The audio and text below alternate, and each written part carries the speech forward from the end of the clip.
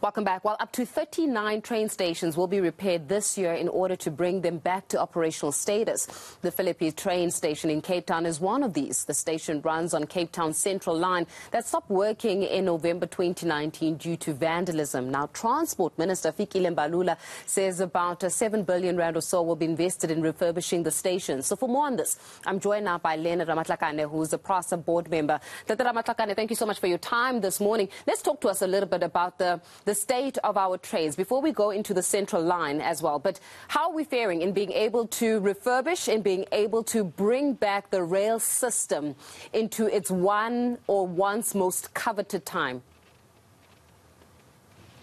Well, thank you very much, Faith, and good morning. You know that a week ago, we were in Mabopane. Mabopane was one of those stations that is part of the national priority. And you know that we launched Mabopane. Mabopane is back. The new blue train is now working between Mabopane and Pretoria Station. Now we have a program, national program that we are running, as you know, that we identified a key station that must be online in the financial year 2022-2021. And we are also going to line up the, again, 10 stations that must be online in 22-23 in this coming financial year. So all of these stations are stations that were part of vandalism that has taken place, including the basically people coming and helping themselves. Yeah. Now we have a program to bring back the rail, not in the rail, the train itself, and the new one that we are building in the Nota in Guruleni. All of those you can see that we are serious at work in making sure that we bring people are struggling without a public transport, in particular a train and rail. So that's what we have as a program. Yeah, but then in terms of just the cost structure and a cost plan, we keep saying that it's going to cost about 7 billion rand. Is that so? Well, 7 billion is a different program. Right? I heard you saying that 7 program is to refurbish and repair of all the coaches, whether it's a minor or major repair. Yeah. That is what the minister spoke about, the 7 billion. The one on the rail itself, it's also in the billions. It's also in the billion. So at the moment, that figures we determine it as we get into a line or corridor that we need to bring back. For an example, we're bringing back Naledi corridor. That Naledi corridor, at the moment, it runs one diesel, one train one way and one train one way with a diesel. So we're going to be bringing it back, meaning that we need to bring the electrical back. We need to fix that. That in itself costs its own sets of money in the billions as well. So we're talking a sizable amount of money that we need to have in order to bring it back. But the determination and that we are clear that all those lines that has been broken have to come back. Because they actually is a lifeblood of this economy, including the people survivors. I definitely hear you on that one as well, Leonard. I'm worried about time right now, but just to interject there. We're speaking a little bit about the Central Line. Now, the Central Line, from what we understand, even during the State of the Nation address of the President, it was estimated to cost about 1.4 billion rand that will be allocated to ensuring that it is actually fixed.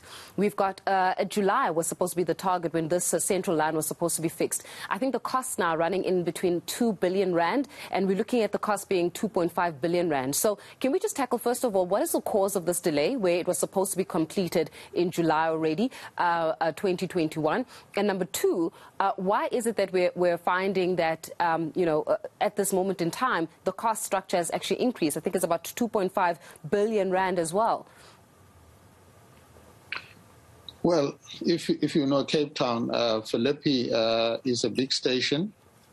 Phillipi is a big station, but it's been occupied at the moment to the region of about 6,000 people are living there now. On the station, at the back of the station, on the rail reserve. Langa, it's about 2,000, 2,500 in terms of the counting, the last counting. Now, the delay of bringing the central line back into line is about a problem of people who have taken occupation on the rail reserve as well on the rail system itself. We, as you know, we went to court last year to go and seek the approval, the application that the court must support us to evict these people from here so that we can build.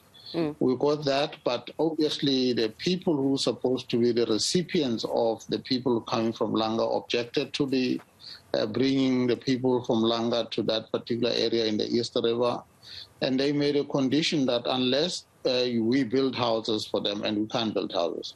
So we have gone looking for another land, a piece of land, so that we are able to go. So the land is key for us to be able to move the people in Langa, because if you don't have the land, in terms of the court order, you can't move them. We have the court order extended to July this year. Now we have to work day and night to make sure that whatever land we find, we are able to move the people from Langa there, including the Phillipi, and we cordon off the area so that nobody can just cross over the line. When are we anticipating then, Mr. Rabatlakane, when are we anticipating that this project will actually be completed? Because as the project extends, I'm sure you and I can appreciate that the money also extends. We have a deadline of July this year, 2022, to have the train running right through to Khayelitsha as well as Misha's Plain. That's our time frame. Yes, the cost overrun will be a factor, but as you can see, the problem that we have here, it is not lack of commitment from Prasa side, but it is a problem that we have people that have made the rail reserve their home. In terms of if we liked to do it, we would have liked to do it, but we can't do it because this is part of the human rights issue. So that's why we have been delayed. But I can give you this commitment that July this year, when they're trained to run from Cape Town Central Line backing system right through Khayelitsha and Misha's Plain. That's our plan at the moment. All right, well, we'll hold you to that plan. We'll leave it there for now. Leonard Rabatlakane, the Prasa board member, just giving us the latest in terms of that central line. How is it faring? How is it working? And what's the cost structure that is actually attached to it? With that